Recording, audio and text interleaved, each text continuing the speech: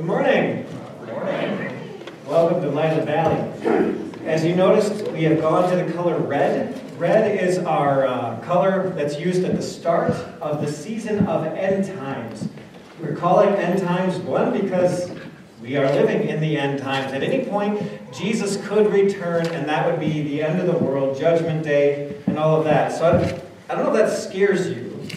But if it does, that's specifically the message I want to share with you today. What does God have to say to you when your judgment day comes? So that's going to be our focus through the sermon especially, and also through the Bible readings.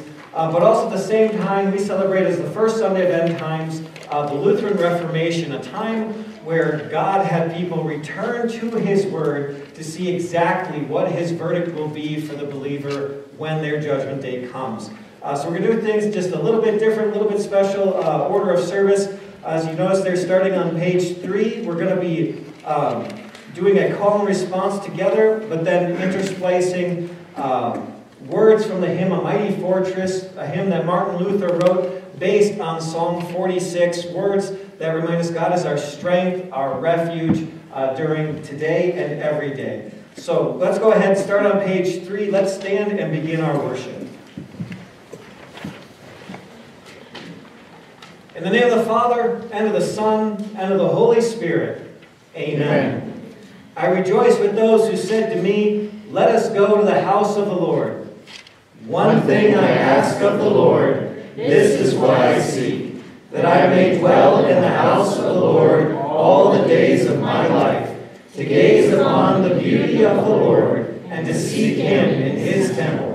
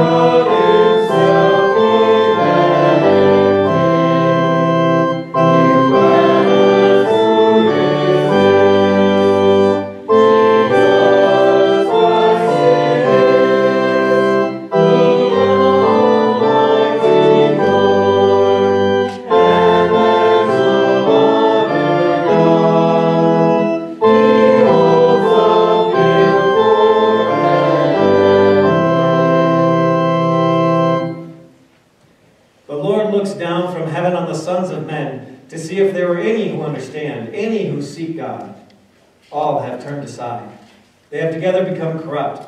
There is no one who does good, not even one. Have mercy on me, O God, according to your unfailing love. According to your great compassion, blot out my transgressions. Wash away all my iniquity, and cleanse me from my sin. For I know my transgressions, and my sin is always before me.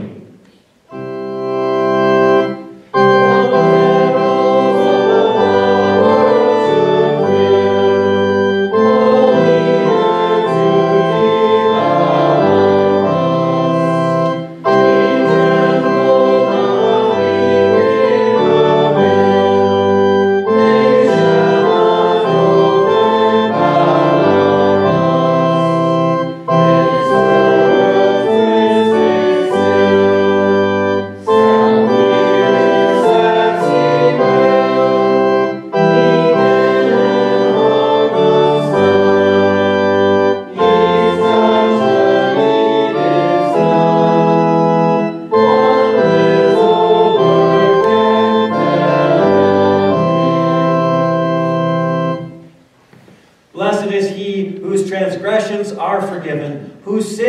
are covered. Blessed is the man whose sin the Lord does not count against him. I will exalt you, O Lord, for you lifted me out of the depths. O Lord my God, I called to you for help, and you healed me. God is our refuge and strength, an ever-present help in trouble. Therefore we will not fear, though the earth give way and the mountains fall into the heart of the sea. The Lord Almighty is with us. The God of Jacob is our fortress. Sing to the Lord, you saints of his. Praise his holy name. For his anger lasts only a moment, but his favor lasts a lifetime. Sing to the Lord a new song, his praise in the assembly of his saints.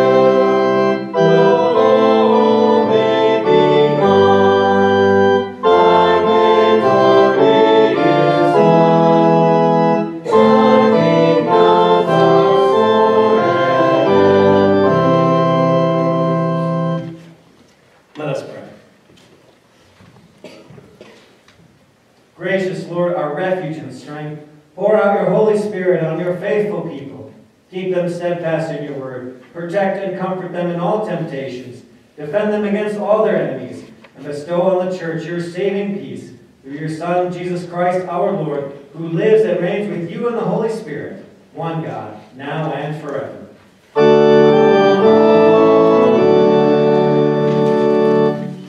You may be seated.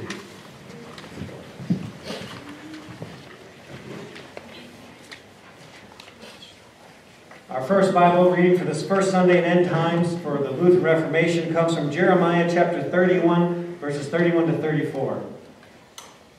Some people have heard the word covenant before.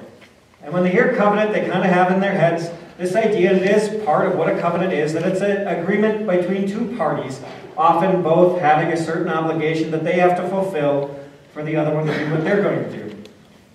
But the Lord introduces to us a different kind of covenant. Not just here in Jeremiah, here it's really verbalized and epitomized, but really since the beginning, God has been a God of a one-sided covenant, where everything is based on what he does. In Jeremiah, the word of the Lord declares this one-sided covenant by the Lord.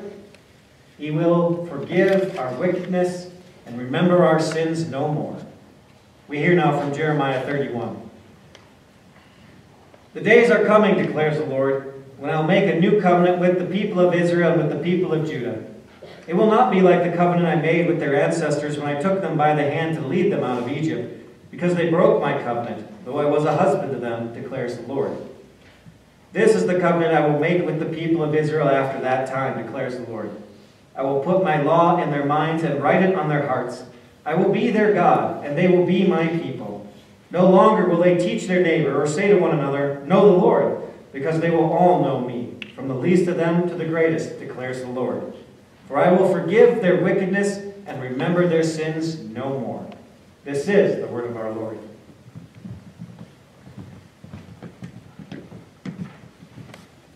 Today's second Bible reading comes from Romans chapter 3, reading verses 19 through 29. If we have any thought that we may become righteous by observing the law, we need to be reformed by the gospel. But the righteousness that God gives us is apart from the law. We hear, now we know that whatever the law says, it says to those who are under the law, so that every mouth may be silent and the whole world held accountable to God. Therefore, no one will be declared righteous in God's sight by the works of the law. Rather, through the law, we become conscious of our sin.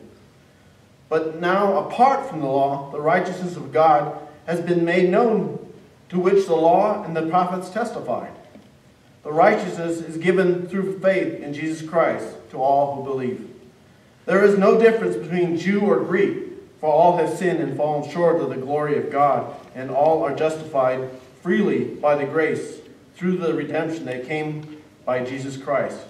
God presents Christ as a sacrifice for atonement through the shedding of his blood to be received by faith.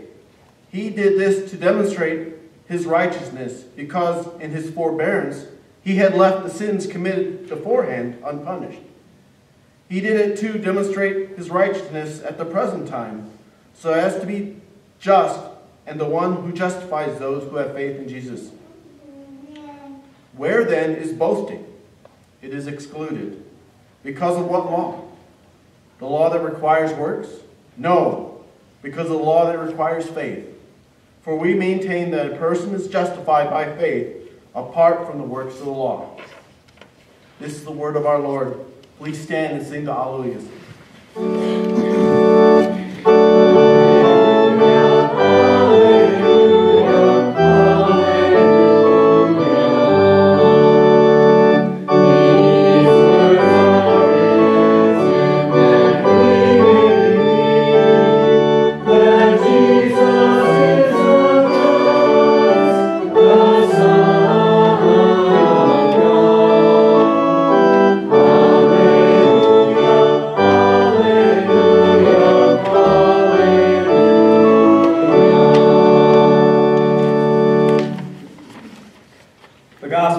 Comes from John chapter 8, verses 31 to 36, and hearing about how the law silences all of us because we know we're condemned. We know we've fallen short. Jesus says, if you sin, you are a slave to sin. But that's exactly why he came, to free us from that slavery to sin, to not be bound to works of the law, but to know the freedom that is won in Christ, a freedom from the chains of sin. We hear that teaching here in John chapter 8. The Jews who had believed him, Jesus said, if you hold to my teaching, you are really my disciples. Then you'll know the truth, and the truth will set you free. They answered him, we are Abraham's descendants and have never been slaves of anyone. How could you say that we shall be set free? Jesus replied, very truly I tell you, everyone who sins is a slave to sin. Now a slave has no permanent place in the family, but a son belongs to it forever. So if the Son sets you free, you will be free indeed.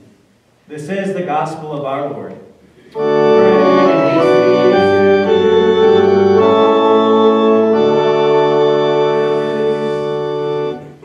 may be seated. Invite the children of the Sunday school to come to sing God Loved the World So That He Did.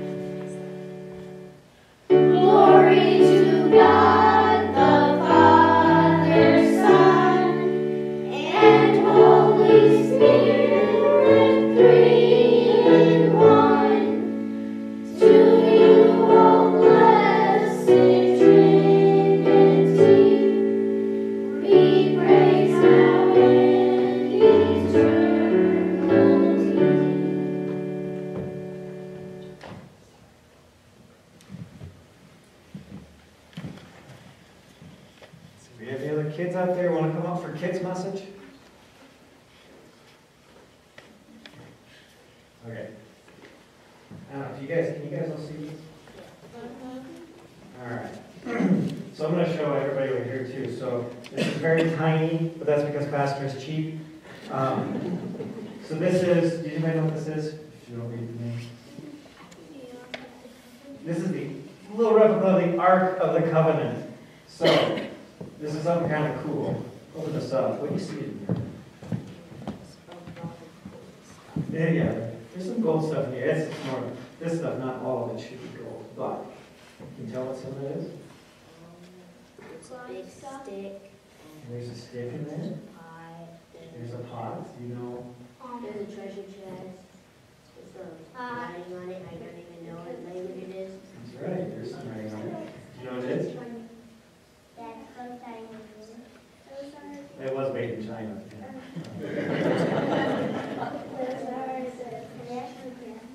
Yeah, the Ten Commandments are in there. No, not the stick that's in That the was stick. Aaron's staff that is sprouted. Yeah, so Aaron's staff that sprouted showed him as a leader, and that's a pot. And it had, do you guys remember the food they ate for 40 years? Yeah. What was it called? It was called manna. Yeah, manna that they ate for 40 years. So, oh yeah.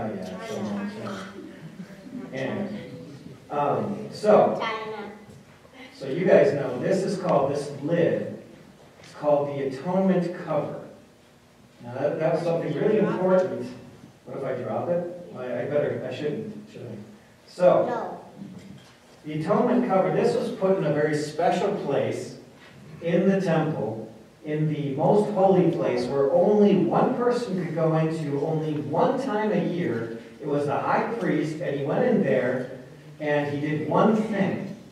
And that's what I want to show you. Because I want you to remember, inside here is the Ten Commandments, God's law to us. We still have to live by that today, right? We still have to keep those commands. You shall have no other gods. You shall not misuse the name of the Lord your God. Remember the Sabbath day by keeping it holy. Hear God's word. Honor your father and mother. You shall not murder. You shall not commit adultery. You shall not steal. You shall not give false testimony. You shall not covet anything that belongs to your neighbor. So, We just learned that in Sunday. okay. So here's the thing, So I'm going to do this though. I can't have you touching it because I don't want you to get this on your hands. Okay. All right. Because, yeah, that's the rule. Everybody don't touch what I'm about to do because it's going to be messy. No, it's just a design on it. So, thankfully it's Halloween, so I have some fake blood. It's not real blood. It's fake. But they would offer sacrifice. What they do first is they take a goat and they say over it all the things the whole community had done wrong. And then they would send that goat away. They would take another one.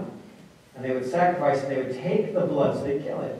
And they'd take the blood, and then they'd come over, and the high priest would put blood on the ark like this. 7 times. They would sprinkle it on there. Now, what it was meant to do was to give them a picture. Now, they would do this every year. They would never clean this off because they weren't allowed to touch it. So it would just stay there. You think, if I were to add more, what's going to start to happen here? More blood? It's going to fill it up. Yeah, it's just going to have all this blood over it. See now it's starting to spread all over? And you think about it, and this blood is covering up the Ten Commandments. Because that's what's inside the ark, right? So this was a picture that God gave to his people to show them, I'm going to use the blood of a sacrifice to cover over my laws. So, thinking about the laws, have you guys kept all the 10 Commandments perfectly? No. Marcus says yes, no, okay. Thank you. Otherwise that would have been the sin of lying. So, but no, we all know we've broken God's commands, his laws. So what God is telling us is his blood covers over his law. So God forgives everything you've ever done wrong and remembers it no more. That's what we mean when we say atonement. It's a special word. It's really kind of a very churchy word. We say atonement because it was Jesus' blood that covers over God's law and says, all the things you've done wrong, they're gone. They're done away with. So I want you to remember that picture. Jesus' blood covers over God's law so that you are forgiven. So let's pray about it. Dear God, thank you for shedding your blood to cover your law so that everything we've done wrong is washed away in your blood. And so you've told us you're forgiven. We're clean, we're pure, we're restored. In your name we pray, we thank you. Amen. All right. You guys head back to your folks.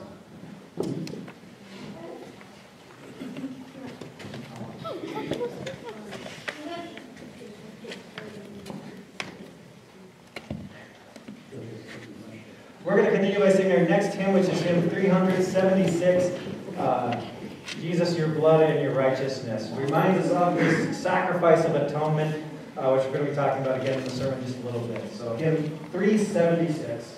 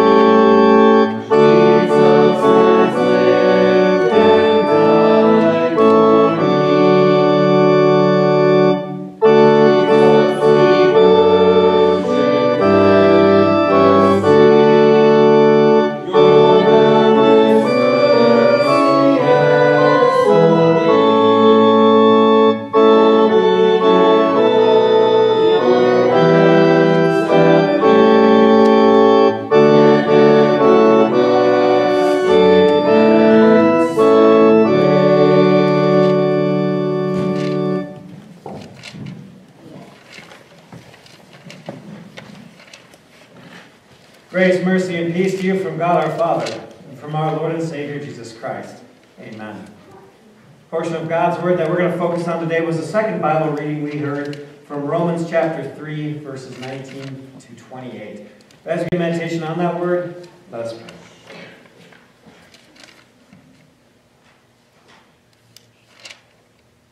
Lord, our hearts are in constant need of reform.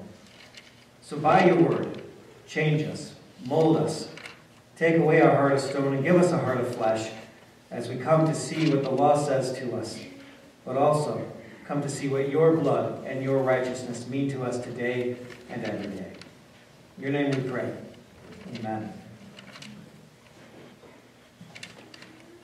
Brothers and sisters in Christ, so as I mentioned, today is the first Sunday in end times. So from now until Thanksgiving, we're going to have a couple of weeks to think about that fact that one day Jesus will return. He will come back, and when he does, he's coming to judge. His return is the last day. That is Judgment Day. Are you ready to face the judge? I guess that really depends on what's the case. Depends on what's the law. Have I actually broken it? Is there evidence supporting the fact that I have broken it? Who's the prosecutor? Who's my defense attorney? All these things are going to determine whether or not I'm actually worried about the fact that Jesus is coming back to judge me. Now, I think some of you probably are very acutely aware that you say along with Paul, I am the worst of the worst. I am the chief of sinners. If Jesus just judges me based upon what the law says, well, I know what the verdict is going to be. Guilty. Sentence hell. Others of you may, hopefully all, realize, yes, I know what the judgment should be. I know the verdict should be guilty. I know that's right and that's fair and that's just, but at the same time, I trust in Jesus' blood and his righteousness, and because of that, the verdict will be completely overturned. I'll be declared not guilty, sentence heaven, eternal joy with God. You know, Paul, when he wrote this letter to the Romans, he wrote it to a Christian congregation, so he knew that there would be people there with either one of those mindsets, but he knew there would be another mindset as well, even among Christians. It was a mindset that looked at the law of God and said, you know what? I did pretty good. These laws, I've done a pretty good job of keeping them as well as I could in so many ways. So when it comes time for my judgment, I'm not worried. That God will judge me and he'll say, pat me on the head, good job. You were better than a lot of other people. You did a lot of good things in life. You should go to heaven. Minds that were secure, thinking that just because of who I am, what I've done, the verdict will be a very positive one in my favor. I think about that idea, and I apologize for doing 2 movie references in 2 sermons in a row, but it made me think of a scene from The Shawshank Redemption, where the main character, played by Tim Robbins, Andy Dufresne is his character name, he comes up and he meets the Morgan Freeman character, Red, for the first time, kind of doing a little bit of an introduction. Morgan Freeman says to him, wife-killing banker, right? Why'd you do it? Andy answers, I didn't, since you asked. Red laughs. You're going to fit right in. You know, everybody in here is innocent. Is that our mindset? Everybody's in here is innocent. Everybody in here, we're kind of the better of the best, aren't we? We work really hard to be good people, and we're even here on a snowy Sunday morning around God's Word in church, so come on. We're doing pretty good. But the law, if it's going to judge us, it's going to say, good job, you're fine, don't worry about it, your conscience bothers you, you know what, just push that aside and say, I really am a good person. I'm innocent.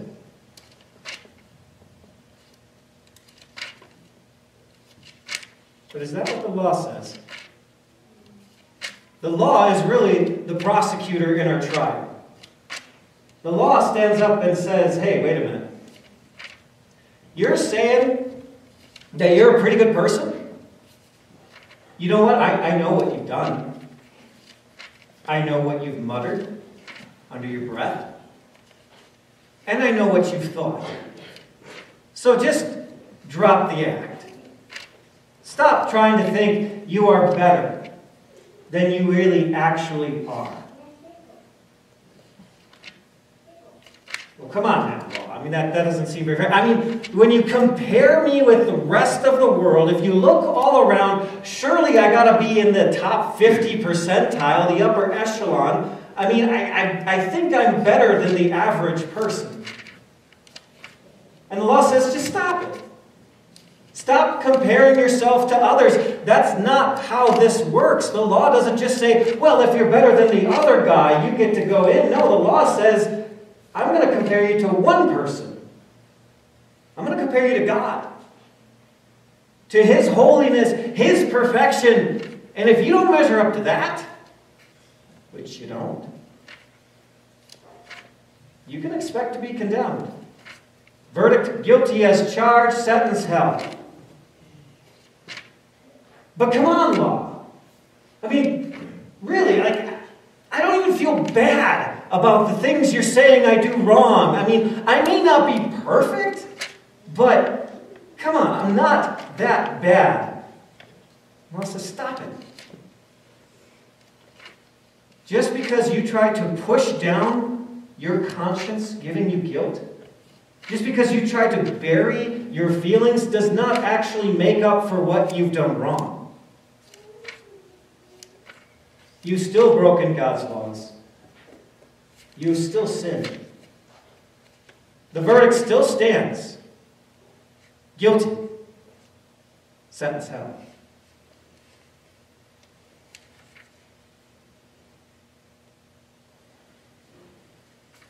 What do we even say? What other arguments can we give? What other defense can we manage? That's the point. As Paul wrote, now we know that whatever the law says, it says to those who are under the law, so that every mouth may be silenced and the whole world held accountable to God. Therefore, no one will be declared righteous in God's sight by the works of the law. Rather, through the law, we become conscious of our sin. To have that moment where there's nothing more we can say. We know the verdict is right. It is just. I am guilty.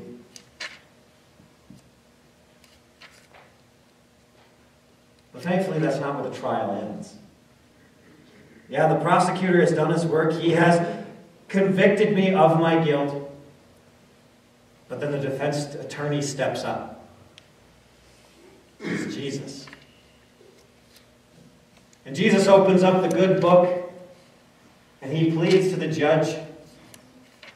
Says, let me tell you what I've done for this person. Yep, they are guilty. All my defendants are guilty. Every person is guilty. They've all fallen short of the glory of God. But yet, let me present the evidence. The Day of Atonement. Just like what I showed the kids up here, to think of that day again where God took this one sacrifice and the priest confessed over it all the sins of the whole community, everything that they had ever done wrong, all their wickedness, all their wrongdoing, and then that goat was led away, that scapegoat was led away, never to come back again. All sin put onto one sacrifice. And then another sacrifice made, the one whose blood was shed, and that blood was taken into that most holy place, and the priest would sprinkle it onto the Ark of the Covenant 7 times. And do this year after year, the blood of the sacrifice covering over the law of God. Jesus presents the case, it was my blood that was shed. It was my life that was given. It was my righteousness. You can cross-examine me. You can look at everything I have done, and you will find the exact same thing. As I said before, you're going to find that I have had no infractions upon the law, that there is nothing I have ever done wrong. I did this for them. I did this for the one who's being charged here today. I did this for you. And it was my blood that I shed, that I gave up to cover over the law so that justice would be satisfied. I paid the penalty. I suffered hell itself. So clear them of all charges.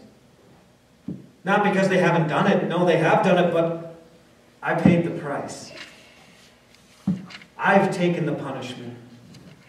I've taken that sentence. So because of my blood, because of my righteousness, the only just judgment yet to be given is not guilty. Sentence heaven. This is what Christ gives to us as our defense attorney. That as Paul wrote, God presented Christ as a sacrifice of atonement through the shedding of his blood to be received by faith. He did this to demonstrate his righteousness because in his forbearance he had left the sins committed beforehand unpunished. He did it to demonstrate his righteousness at the present time so as to be just and the one who justifies those who have faith in Jesus. Jesus has made the great equalizer by being our defense attorney. It doesn't matter who you are. It doesn't matter your age. It doesn't matter your backstory. It doesn't matter your sin. It doesn't matter any of that, because all are justified freely by his grace. All are equalized in the blood and righteousness of Christ because he held up under the scrutiny of the law, that because he had kept it perfectly, because he had given that life for us, because he has shed his blood. Justice has prevailed, and justice has been satisfied. So there's only one verdict left for the judge to give to anyone who believes this message. Not guilty. That to you, if your conscience burdens you, that if you feel like, I have been silenced by the law. I never do enough. I'm never going to stand up to the holiness of my God. Because of Christ, the verdict is handed down. Not guilty. You are cleared of all charges. The punishment has been paid for by Christ, and the benefit is yours. So we know through the law we become conscious of our sin. It silences us right in our steps. There's nothing I can do to earn my favor with God or to make it up to him. But because of his sacrifice of atonement, because of his blood, all that sin has been covered over, and I have peace with God. So we end on that note, the same as Paul ends this section. We maintain that a person is justified, declared not guilty, by faith, apart from the works of law. The verdict is in. You are not guilty. Sentence. Eternal life in heaven with God. Amen. Please stand. The peace of God, which transcends all understanding, will guard your hearts and minds through faith in Christ Jesus. Amen. Let's continue with our confession of faith. A little bit different way of doing it. It starts on page 9 in our worship folder. It was in Eden that Satan destroyed the relationship which existed between God and the crown of his creation, humankind. It was in Eden that this tragic cry first arose from the human heart. Lord, have mercy on us. When the time was right, God acted. He sent his one and only Son into the world to do for his creation what they could not do for themselves. Jesus Christ lived and died and rose again to make new the perfect image that was lost in Eden. The church was founded to carry the message of restoration and renewal to all the world and for all people. Glory to God in the highest, and peace to his people on earth. O Christ, Lamb of God, you take away the sin of the world. Satan was not finished. He challenged the church's faith and mission with his evil influence. God preserved his church, often quietly, sometimes with only a whisper. In the depths of darkness, the light of grace flickered. In the 4th century, when Satan attacked the deity of Christ, the church confessed, "We believe in one Lord, Jesus Christ, the only Son of God, eternally begotten of the Father, God from God, light from light, true God from true God. In the 5th century, when the doctrine of the Trinity was attacked, the Church confessed, Now this is the true Christian faith. We worship one God in 3 persons, and 3 persons in one God, without mixing the persons or dividing the divine being. For each person, the Father, the Son, and Holy Spirit, is distinct, but the deity of the Father, Son, and Holy Spirit is one, equal in glory and co-eternal in majesty. Through the centuries, the battle continued. Often Satan seemed to be the victor. The cry of God's people continued, Lord, have mercy on us. Christ, have mercy on us. Lord, have mercy on us. When the time was right, God acted. He raised up men with weaknesses and failures, but blessed them with many talents and much wisdom. God used these servants to be messengers of the everlasting gospel. One of these men was Martin Luther. We praise God for choosing Martin Luther, as well as the other Lutheran reformers, who pointed people back to God's unchanging word, the Bible, for the source of our beliefs and of our salvation. We believe, teach, and confess that our righteousness before God consists in this, that God forgives us our sins by sheer grace, without any works, merit, or worthiness of our own, in the past, at present, or in the future, that he gives us and reckons to us the righteousness of Christ's obedience, and that because of this righteousness we are accepted by God into grace and regarded as righteous. For this we offer our thanksgiving on the festival of the Reformation of the Church, giving glory to God and proclaiming his gracious work of preserving his word, by which we believe that his righteousness is our righteousness, now and forever. Amen. You may be seated, and we'll continue our worship by gathering gifts and offerings to our Lord.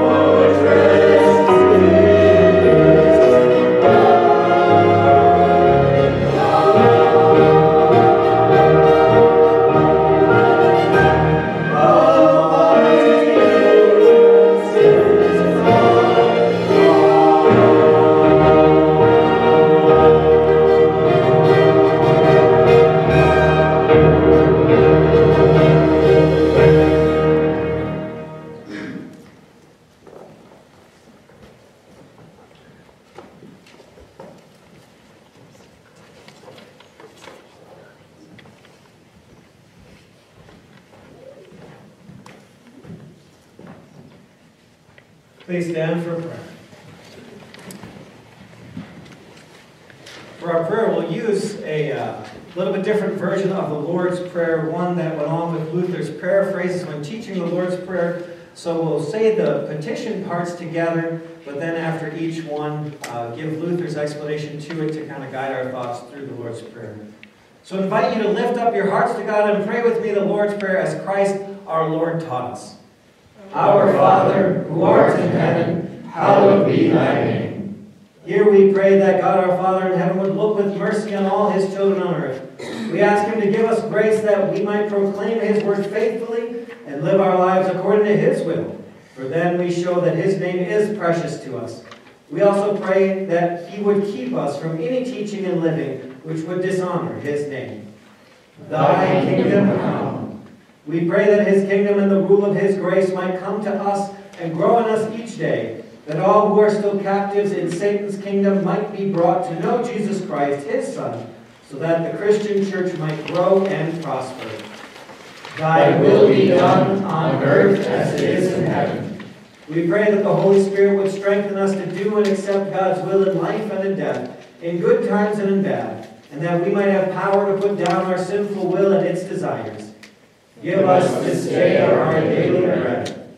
We pray that our Father would also give us our daily bread, preserve us from greed and selfish desires, and help us to trust that he will provide for all our needs. Forgive us our trespasses, as we forgive those who trespass against us. We ask that God would forgive our sins as we forgive those who sin against us, so that our hearts may rest and rejoice in a good conscience before him, and that no sin may ever frighten or alarm us. Lead us not into temptation.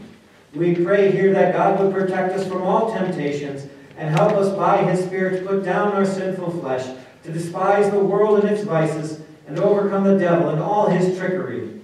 But deliver us from evil. And finally, we pray that God would deliver us from all evils of body and soul, now and forever. For thine is the kingdom, and the power, and the glory, forever and ever. Amen. All those who sincerely desire these things will say from their hearts, Amen, trusting without doubt that their prayers are answered in heaven, as Christ has promised. Whatever you ask for in prayer, believe that you will receive it, and it will be yours. The Lord be with you. And also with you. The first time Martin Luther consecrated the elements in Holy Communion, he trembled uncontrollably. He understood that what was to be given and received was the very body and blood of the author of life, the Lord Jesus Christ. Let all who handle this holy sacrament understand what is about to take place. We do not simply handle bread and wine, but receive what it is, absolute holiness and righteousness in, with, and under the bread and the wine. Come forward trembling at the seriousness of the situation and the seriousness of your sin. Most importantly, come forward with overwhelming joy, because in a very tangible way, Jesus is saying, your sins are forgiven as surely as my word stands till the end of time. We remember that holy promise in this holy word. Our Lord Jesus Christ, the night he was betrayed, took bread. When he had given thanks, he broke it and gave it to his disciples, saying, take and eat. This is my body, which is given for you. Do this in remembrance of me.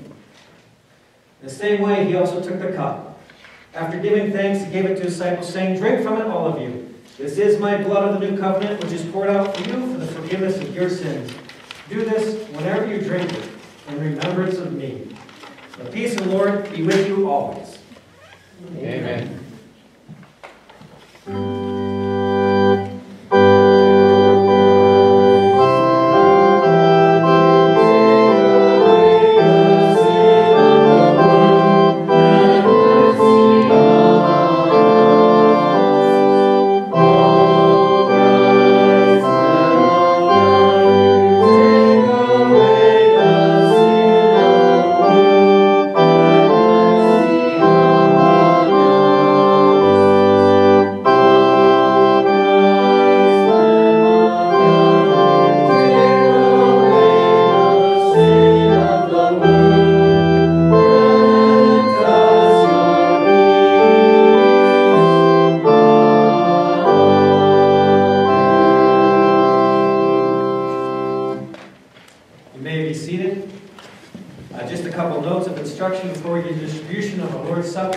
In keeping with God's word in 1 Corinthians chapters 10 and 11, we invite the communicant members of Light and Valley to come forward at this time, and those who are in fellowship and unity with our church body.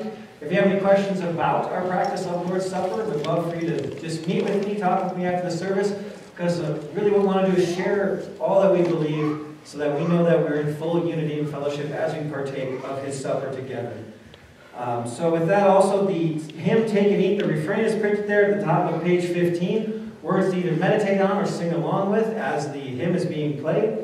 And then also just follow the ushers as they guide you up. God bless your communion.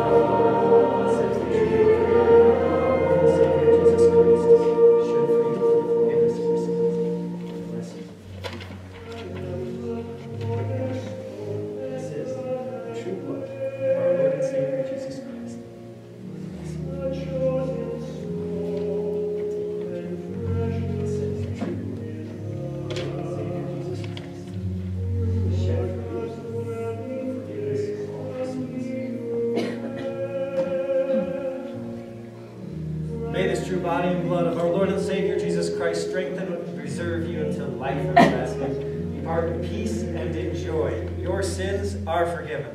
Amen.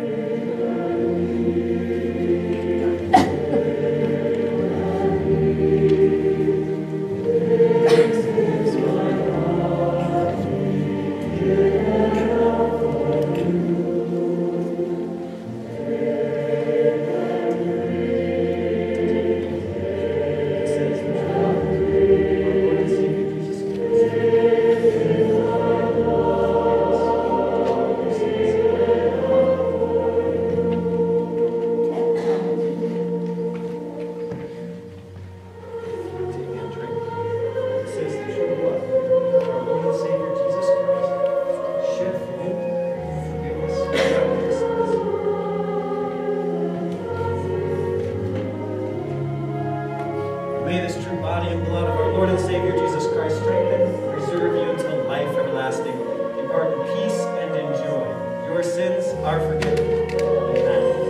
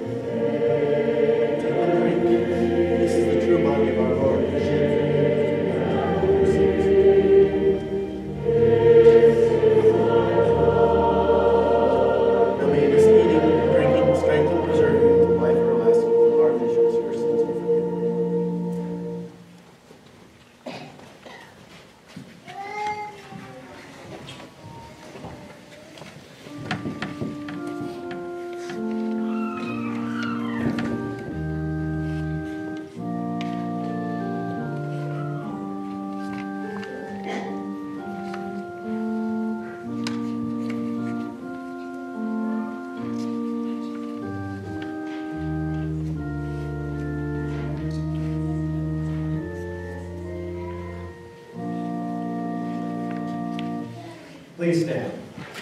We'll sing Thank the Lord as found on the bottom page 15 in our worship folder.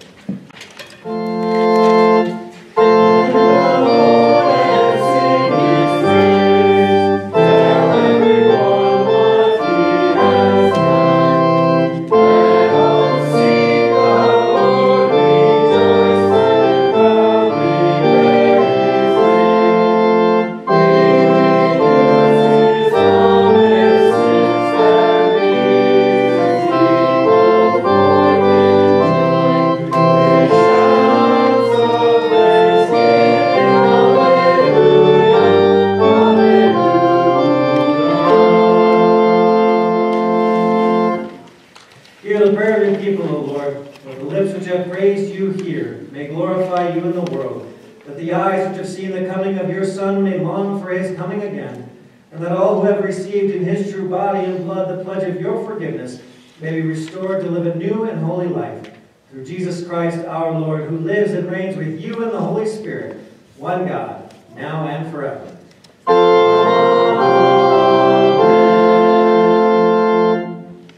Brothers and sisters, go in peace. Live in harmony with one another and serve the Lord with gladness. The Lord bless you and keep you. The Lord make his face shine upon you and be gracious to you. The Lord look upon you with favor and give you peace.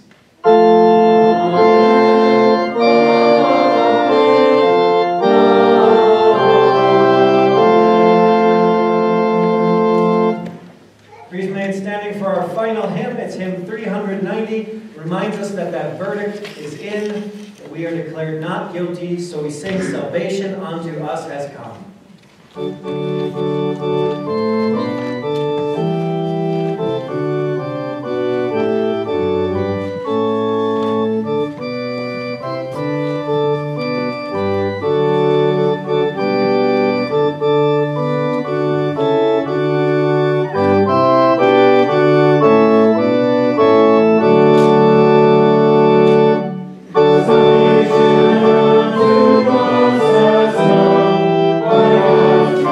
Grace and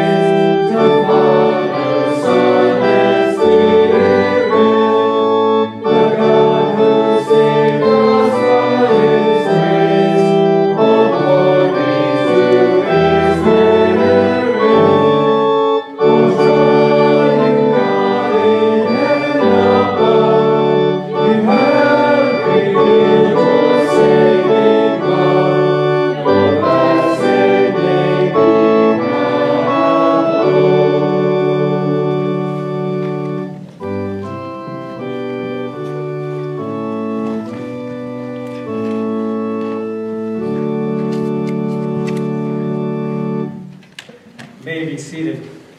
Well, thank you all for coming out this Sunday morning and joining us around God's Word as He has faithfully preserved that message for us. The verdict is in, no matter what the law has said. His atonement has paid for it. The verdict for us, not guilty. As far as announcements go, got lots of things going on, lots of things just to keep in mind. Most of you probably operate with your cell phone, so you shouldn't have to worry about daylight savings, but that is happening next weekend. So that'll be fall back. Go back an hour or so when it's like, you're supposed to do it when it's like 2 a.m. You go back to 1 a.m., but I don't think you're going to stay up till 2 a.m., are you? Some of you? Anyway, if you come early, don't worry. There'll be Bible study, and I'll try to get here early enough that if you come really early, the church will still be open. Other than that, a huge thank you to everybody who helped with the trunk or treat. It was pretty awesome to see almost 400 people attended the event. We had a whole bunch of trunks, we had a whole bunch of donations, so thank you everybody who helped with that. Just a way to show our community we care for you, we care about you without even knowing you, and also gave us opportunity to interact with people and share God's message with them. There is still a joint Reformation service coming up Wednesday, October 30th, 7 p.m. That's down at Prince of Peace in Taylorsville. So that's meant to invite all the congregations to come with a dessert potluck to follow. We have a normal potluck, so you can have 2 potlucks this week if you want. Let's see. And then also just